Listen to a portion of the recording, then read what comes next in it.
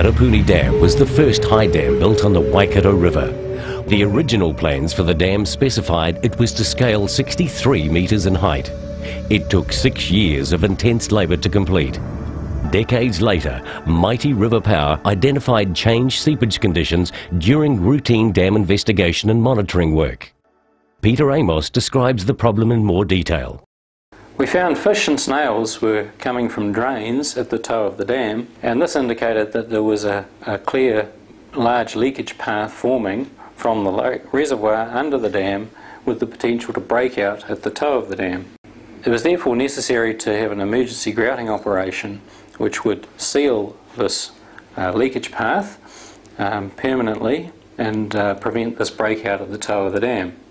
So in a 24-hour non-stop operation, a stable modern cement grout was used to fill the fissure that was developing this leak, and that was a successful process, and it was carried out while the reservoir remained full the entire time. A wide range of investigation techniques were employed across the site to determine what the risk would be of another foundation leakage incident.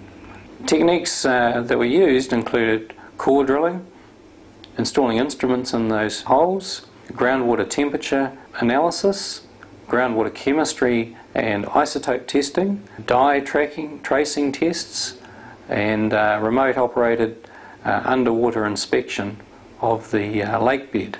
Analysis of the results of all of these investigations led to the development of a geotechnical and hydrogeology models of the foundation, and these clearly demonstrated that there were 4 zones in the foundation with the potential for further leak incidents. Lowering the lake to effect the repairs was considered, it had to be an extreme case that would lead us to do that. So the challenge on us was to deliver a solution while the lake remained in service, and in order to do that we had to have a high degree of confidence around the safety and management of the lake. Doing the works with a lake fill is a very unusual way of doing a dam remediation job. That reduced the amount of options that we had to work with. To achieve this, it would mean drilling rows of holes side by side down through the top of the dam. The walls were positioned using highly accurate directional drilling techniques prior to enlarging and formation of the overlapping holes. Once the holes were drilled, they would be verified for position and quality and backfill with concrete to create the under-dam wall, removing any future seepage risk once and for all. Monitoring the dam during construction has been important. All the instrumentation of the dam site was continuously monitored during each phase of the drilling and backfill process, ensuring that the hydraulic behaviour of the dam site remained under strict control and safe at all times.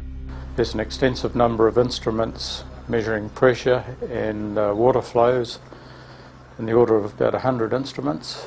What better place is there to put instrumentation than deep below the foundation of the dam, where the effect of the works can be monitored in real time? At the moment we're inside one of the galleries, and we're actually beside some of the drill holes that were installed to investigate the foundation, and now we've installed these instruments in there. We can get real-time information from here. To achieve the precision drilling of the holes needed to complete this project, specialised equipment capable of high drilling accuracy and reverse circulation capability had to be built and shipped to Arapuni from Trevi of Italy. Brian Perry Civil joined Trevi and Mighty River Power since the inception of the Alliance, contributing to the project with local knowledge, resources and project management. Marco Luki, the Alliance project manager, talks about how the Alliance made the drilling perfect for Arapuni. The drilling machine was tested in Italy. We did a trial test before the commencement of the real project, our project in Arapuni. The Arapuni project has been investigated and monitored by peer reviewer Larry Von Thun. So that the design intent is being met very well, probably exceeding our expectations. I will say that the work by Damwatch and Mighty River Power on this has just been exceptional.